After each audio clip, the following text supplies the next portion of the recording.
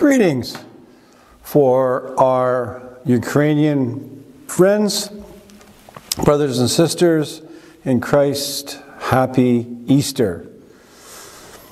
And just really grateful to be here with you. Thank you for inviting me into your places and your spaces. And just kind of thinking about the time, asking the question, where has the time gone? Really, I was thinking about that this past week. Because now we're past Easter, and we know here and where we live here, or where I live here in central Alberta, the spring is in the air, the days are longer, warmer, the Canada geese are filling the skies. And before we know it, around our parts is the sound of the robins and other birds will be heard from the treetops. I know the farmers in our area are itching to prep their land for seeding. The grade 12 graduation class preparing to say goodbye to their halls and byways of their school that they've gone to in a few short months. Onward to new adventures, and definitely we can say some challenges before them. Indeed, folks, spring is in the air. And somewhere in the gathering, possibly near you or me, what some call, or what some might call a church gathering, a prayer is lifted up skyward. And the prayer goes something like this. O God of pronouns, the one who is identifiable as God, the I am who I am, the God of they, incarnate she, he, God of trans being, you shatter all stereotypes, making male and female intersecting binary. Spectrum, rainbow God, God of pronouns, who says you can call me he, she, or they. Whatever makes you feel closest to me, you're the God of pronouns. Maybe there's some eyeballs that are getting a little wider. Some of the ears are going, what did the pastor just say? But for now, before we address this, let's go into our Bibles. And please turn with me or turn on your Bible app or whatever you're using to 1 Timothy chapter 4. And we'll be reading through verse 1 to 5. 1 Timothy, chapter 4, verse 1 to 5. Verse 1. The Spirit clearly says that in later times some will abandon the faith and follow deceiving spirits and things taught by demons.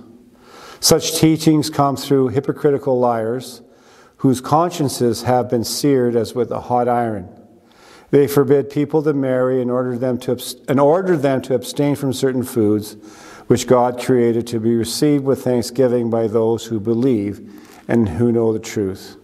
For everything God created is good, and nothing is to be rejected if it is received with thanksgiving, because it is consecrated by the word of God and prayer. The Lord bless the reading of his word. Join me in prayer. Father, we thank you for your word, the truth of God. We ask, Holy Spirit, that you would help us to understand this word that you have for us today.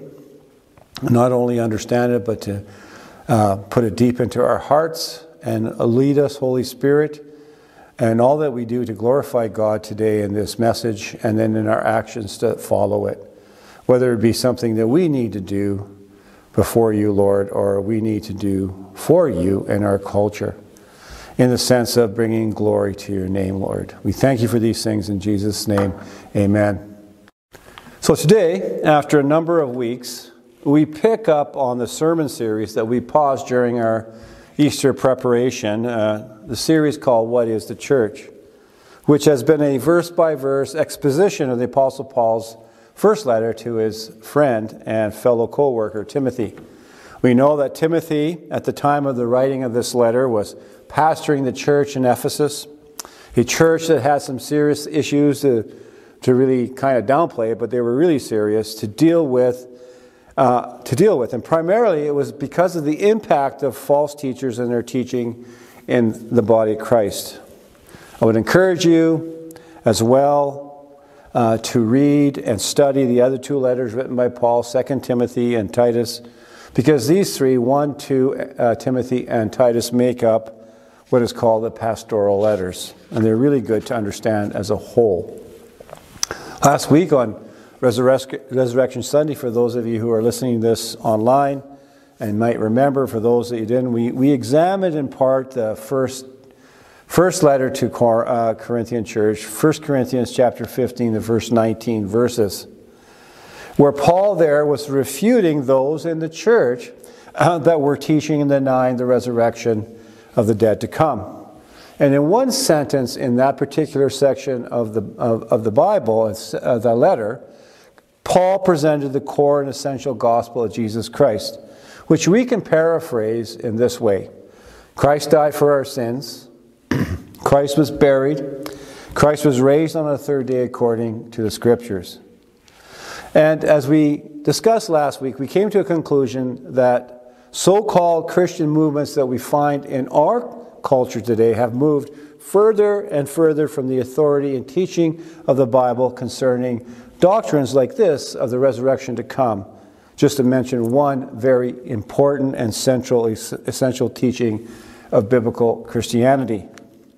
And if we think through this logically, if we go to its down that road to its conclusion, where you and I can deconstruct the Bible by engaging current cultural norms, trends, definitions of religion, family, human philosophies, other religions, and the very popular spiritism of our time, we will eventually create the very God of our own imagination and selfish, sinful desires. The prayer which I read at the introduction, which was a prayer to some sort of God, was I found from a church belonging to the PC USA, the Presbyterian Church USA. So let me ask you this question then. Are you surprised that some who call themselves Christians would pray to a God who is revealed as he, she, or they? I suspect not many of us that are true believers would be surprised these days. But what if I said that there are those who would never pray such a prayer, yet have in many ways detached themselves from the authority and the teaching from the Bible, from the commands of God? I think that one there is a little harder to answer definitively. It was back early November 2021 where I and my wife attended the district prayer retreat put on by a denomination at Lake Louise. If you've never heard of Lake Louise, Google it. You're going to see. It's amazing. I grew up in the mountains nearby there. And when I went there this past November 2021, it was so good to be able to gather together with other pastors and leaders and such a really, for me, a life-giving location after really a crazy time during 2021, which we were all experiencing. One time I was grabbing one of my favorite drinks that I like to drink when I'm there. It's the Americano, when I noticed a person wearing a rainbow mask. Now, I think you know what I'm talking about. Now, there's nothing unusual in our time for people to be wearing that symbol. But I noticed that this person that was wearing this mask was wearing a lanyard like I was wearing, and indicating they belonged to a certain Alliance church and were involved in some way or in part of the leadership of that church.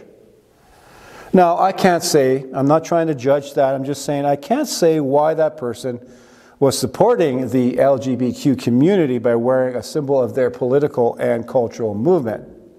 In part, what I can say, that maybe, not sure on this, but sure seems this way, that this person may no longer consider Genesis and God's design and order concerning men and women as authoritative for today, and may in part be convinced that God's love supersedes his holy and just character, who is willing to ignore his design and order, his commands for the sake of love.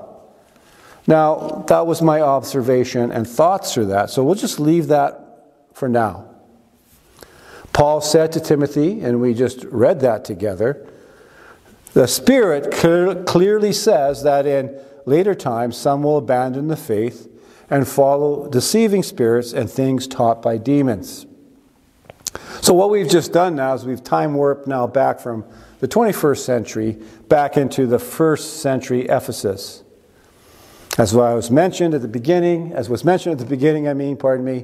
dysfunction in the Ephesian church stemmed from false teaching. In other words, unbiblical teaching. But there's one other thing we just want to deal with very quickly here, and that's this phrase in verse 1 called later times. We just need to ask this question: what does this mean?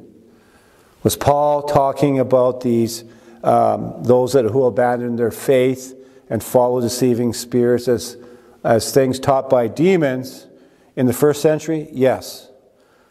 Was Paul talking about the 21st century? Yes. Was Paul talking about the Middle Ages? Yes. Was Paul talking about past, present, future? Yes. But let's listen to what Jesus, our Lord, had to say about false prophets and teachers. And he also talked about true prophets. But I'm just going to camp on the negative part of this thing that Jesus said.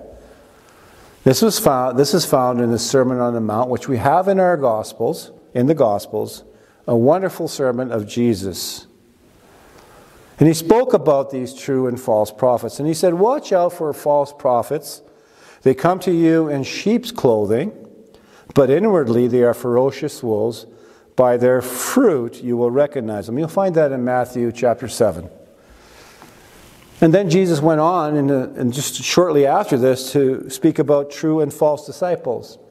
And speaking of false disciples, Jesus said, "Not everyone who says to me, 'Lord, Lord,' will enter the kingdom of heaven, but only the one who does the will of my Father who is in heaven."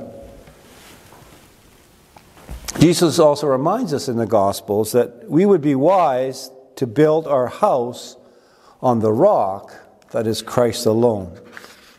For Jesus said, "Therefore, everyone who hears these words," and this is at the end of his Sermon on the Mount, "whoever hears these words of mine and puts them into practice is like a wise man who built his house on the rock." See, friends, when the waters rise and the winds howl, our house will stand if it's built on Jesus and his commands. And here's the point regarding later times. Because later times began when Jesus was born in a manger and will continue until he returns. And until then, Jesus is telling us it would be wise to follow him and only him, because the waters and the winds of false prophets, empty human philosophies, ever-changing cultural norms and pressures will continue to bash at the foundation of Jesus Christ. And Paul even tells us that some will abandon the faith through all of this. Now, why would Paul say some would abandon the faith? Well, in part to answer that question, we can look at verse 2. So, let's look at verse 2 together. "Such teachings come through hypocritical liars, whose consciences have been seared as with a hot iron." You see, these who abandon the faith, or as the meaning of the original word describes, have fallen away, have apostatized, do so because they've listened to the teachings of hypocritical liars who have had their consciences silenced because of their sin. Therefore, they are, whether they're teachers or believers or those that follow these false teachers, they're incapable of knowing or speaking the truth about God. Incapable, spiritually incapable. A number of years ago, quite a few years ago, Hillsong Australia, under the leadership of Brian Houston, in the last recent decade or so, exploded and became a movement that certainly has influenced Christian music. Hillsong United, I think that's their brand name. And it's certainly this movement here from Hillsong Australia has impacted many other areas of the evangelical church. And it was under Houston's direction that he appointed a fellow by the name of Carl Lentz to be lead pastor of Hillsong New York. And it was late 2020 that Carl Lentz was removed from that position by Houston because it was found that he had been in an adulterous relationship relationship, among other disturbing sins. But during his tenure there, Lenz became known as the pastor to the celebrities. And soon he was drawing up to 6,000 people a week to his services in New York, Hillsong, New York. And when you uncover this, you'll see that really what they were doing, even if they were genuinely interested in following the Lord, they became, many ways, similar to Carl Lenz himself, seeking fame and fortune. Carl Lenz was the spiritual director for Justin Bieber's. And soon after that relationship started to grow, Hillsong New York was attracting many other celebrities such as Selena Gomez and Kelvin Durant, to name a few. He also began to make the rounds to the TV shows like Oprah Winfrey and all the other ones in New York. So what happened to Carl Lenz? Well, in a way, friends, Carl Lenz was the making of his own disaster. He followed the ways of the world instead of the ways of Jesus Christ. And for sure, based on that action, those behaviors, he is accountable to God for his actions, including the people that he led astray. And I pray that he genuinely repents. But yet, Carl Lenz was also a product of what Brian Houston has been selling with Hillsong for a very long time. We see these Christian words being used in their messages. They're quoting scriptures, they're teaching truth, but then they throw in a dash of empty human and cultural philosophy. And the bottom line this is Houston teaches and preaches really what's called a prosperity gospel. Health, wealth, and success, all the things that the world naturally craves and pursues. And Brian Houston himself is a product of what he learned from preachers and teachers when he came and went around in North America in the earlier years to teach the very same thing with their own success. Now, most likely Hillsong started on the right path. I don't know. But in reality, what it has become is a huge business. It isn't essentially a corporation. It is recorded as LLC, and they sell their religious products all over the world. Folks, when you think about this, this is building a house, as we would say today, on a deck of cards. And sooner or later, that house is going to fall down. So a bit of a news flash. This is recent news. Brian Houston has recently resigned from his leadership role. Why? Because whatever he was doing was not working anymore. And these things were coming to the surface. He's resigned. He was removed from leadership role. And I believe, if Paul were here today, I believe strongly that he would compare, not that I'm here comparing Paul with them or anything like that, but he would say that Houston and Lenz and people like that would be no different than the people he references in this letter called, two of them in particular, Hymenaeus and Alexander, who Paul said suffered shipwreck with regard to their faith. They destroyed their faith by following and believing something else other than Jesus' gospel. But let's be real, because not only have Houston and Lenz abandoned their faith, the trail is littered with many over the total history of the church that have done the same thing. Just like the ones that left Jesus when he challenged them to leave it all behind and follow him, and they made up excuses. No, I got to go bury my dad. Well, I got to go plant a crop or whatever. And here's the hard part of it. It's hard pill to swallow for many, because this is biblical. Jesus will have all of you, have all of me, or none of you, or none of me. But there's another layer that we find here in these first 5 verses that's really important for us to really grasp, is the spiritual realm, the spiritual warfare that we see here. Because behind all false teachers, all false teaching, idolatry, religions, many of the cultural values that are being promoted, the progressive church, however you want to see it, understand that, and even any false notions about God that can occur in our very own lives, this is the doctrine of demons. And Paul puts it this way, things taught by demons. Same thing. And as we look a little closer at this for the next few minutes, we should not think Paul is looking for devils in every nook and cranny, nor should we do that likewise. See, Satan, friends, doesn't work that way. Satan is a master of deception. He's a trickster. He's a trickster.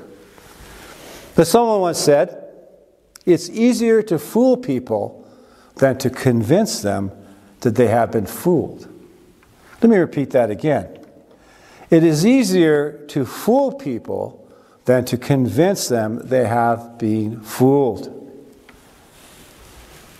We see this where Paul describes deceiving spirits here in verse 1. That those who abandon their faith, they follow these deceiving spirits. Friends, this is the operating system, if you will, of all demons.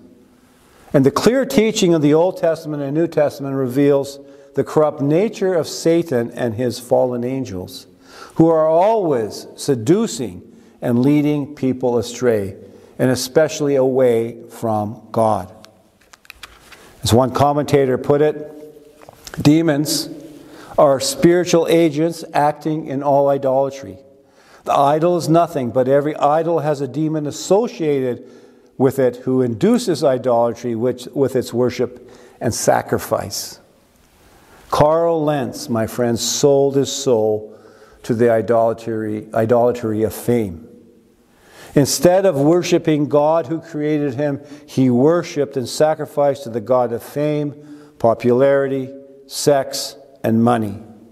And behind all this was a deceiving spirit, a demon, corrupting lens, deceiving lens in the name of Christianity. And Paul would call people like Lenz who preach a false gospel and those who believe a false gospel hypocritical liars, because their consciences have been seared because of the sin they're steeped in. And friends, a seared conscience is unable, will not be able to do this, judge between truth and error. Thus incapable of any godly behavior. But a good conscience, a healthy conscience that is led by faith in Christ empowers you and me to navigate the moral dilemmas, of our time. It helps us navigate through that in these days. So moving now into verses 3 to 5, we find here those in the Ephesian church as described in verse 1 and 2. In that context, in the first century, were teaching certain false things. Paul said they forbid people to marry and order them to abstain from certain foods. Now, right from the start, we need to acknowledge this, that rules are good. Because rules do help us to maintain a balance in life and in society. But friends, when rules become a requirement to appease God, to earn salvation from Him, rules then become killers. Remember, at the beginning of this message, we began with the plain and really uncomplicated gospel of Jesus. Jesus died, was buried, He rose again in 3 days, according to the Bible. And this is what God calls us to faith in, this simple gospel. Yet how quickly we can abuse and misuse this wonderful, simple gospel message. And I found that primarily, studying through some of this, that abuse of this simple gospel manifests itself in two ways in our lives and in the church. Legalism or permissivism. Legalism or permissiveness. Not ism. permissiveness. Pardon me for the marbles. Here in Ephesus, first century, legalists were forbidding marriage in certain foods. So now let's fast forward to the 21st century. In my research, I discovered that Hillsong requires all its franchises, and that's what I'm calling these things, franchises, to sign a non-disclosure agreement. I hope you know what that means, and agree to adhere to the policies that Brian Houston and his leadership team have implemented. My friends, when a church requires its leaders and its members to give ultimate control and authority to a select few, this is legalism. And friends, there are so many ways legalism shows up in a church. But the bottom line is this. Legalism paints a picture of God that is inaccurate. It denies that God is the God of grace and mercy. It diminishes the work of Christ on the cross. Christ on the cross. Because if I can do 1, 2, 3, and 4 perfectly, why would I need the cross to forgive my sins? And we can't fulfill those things perfectly ever. And what happens with people caught up in this system of spiritual deception, many abandon the faith. And if they don't abandon the faith, they become filled with uncertainties and torment. The spiritual abuse makes them vulnerable to further deception and false teaching. This reminded me of a book called The Screwtape Letters, written by C.S. Lewis, a work of fiction.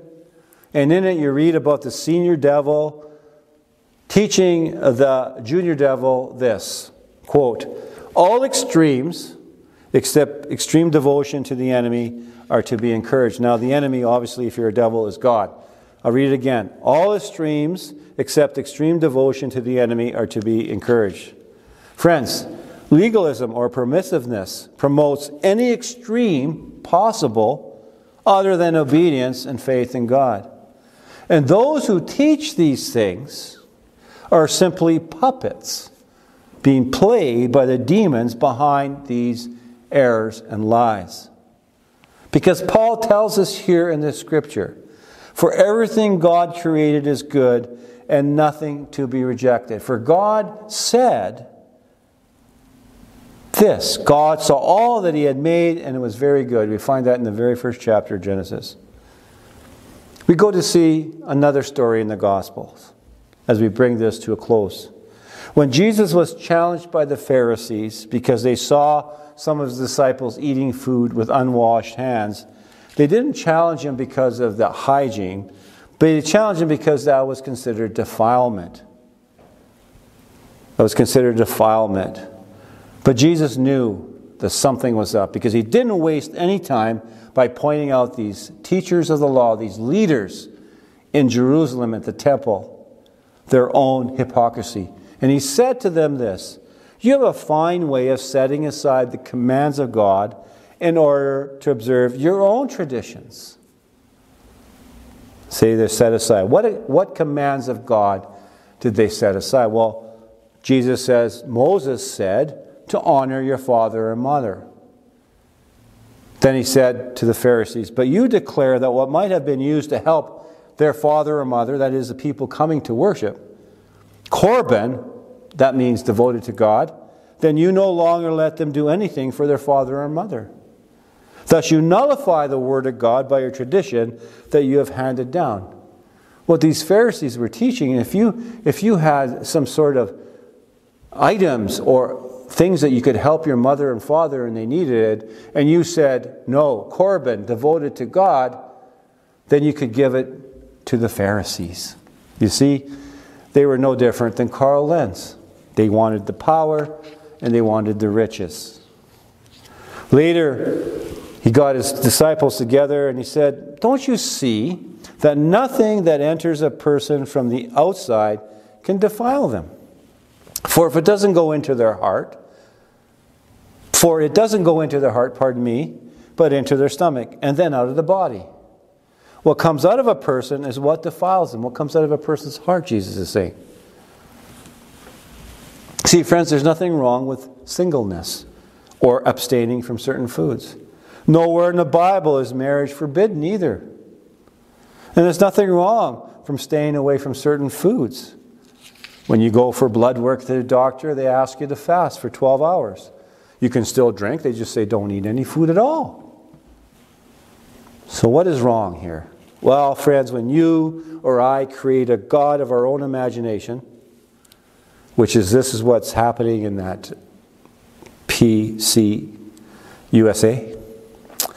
When you and I create a God of our own imagination, then spread that to others, we are thereby participating as agents of demons.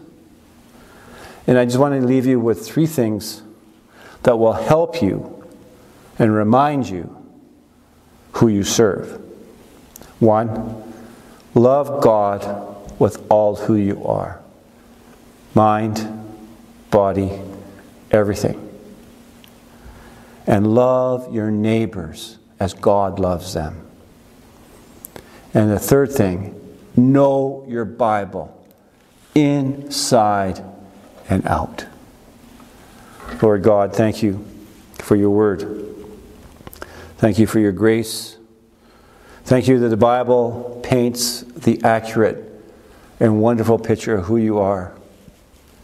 As we just come through Easter, we are reminded that you so loved the world that you sent your one and only Son, that who would ever believe in him would have eternal life. Lord, thank you for all these things. In Jesus' name, amen.